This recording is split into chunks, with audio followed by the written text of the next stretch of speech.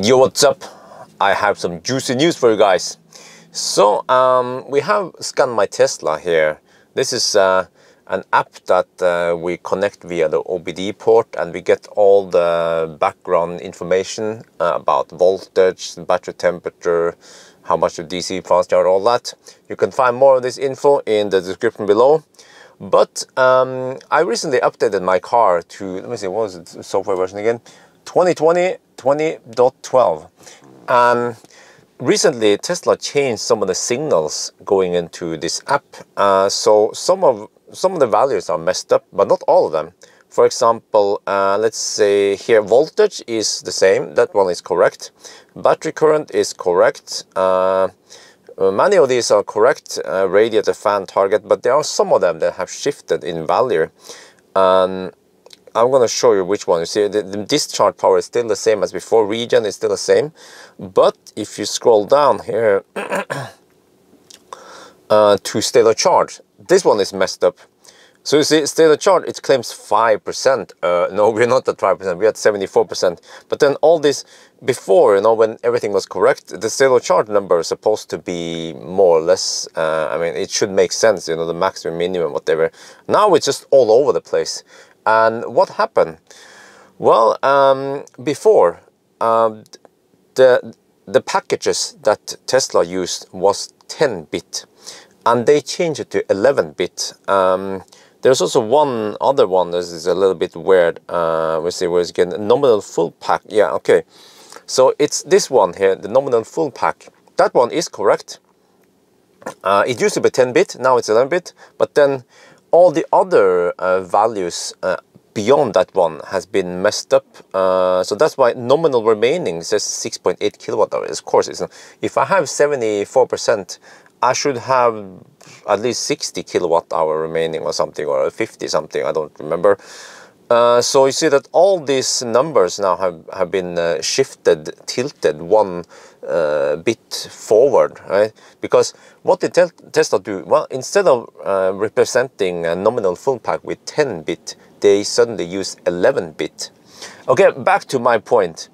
You have to know a little bit about you know, the binary numbering system here. It consists of 0 and 1s, but with 10-bit you can represent up to 1024, which is the highest number. And then they have it in 0.1 precision on the capacity. So it means that up until now it was able to represent 102.4 kilowatt hour.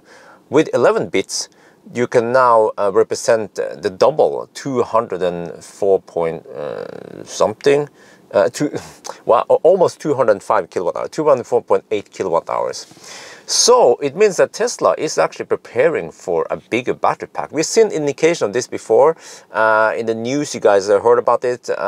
Supposedly a 100 kilowatt hour pack on Model 3, but then Elon, he refused, says that no, they are not planning on it. But there's something here. Is this because of Cybertruck, or, well, Cybertruck is not going to get that big, but is this because of Roadster or an upgrade in the Model S and S? Because Roadster is not going to come out anytime soon, and is Tesla really updating these numbers to prepare for Roadster? I don't think so. I think maybe they are preparing for a bigger battery pack in Model S and X. Those are their flagship cars after all. Whereas the Model 3, I have no idea, just speculations. But there must be a reason why Tesla changed to 11-bit to make room for bigger battery packs, right? So I think not many people talk about this, but yeah. So anyway, and this software, there's already a beta fixed for it, and then of course there'll be a stable version where they fix all these numbers here.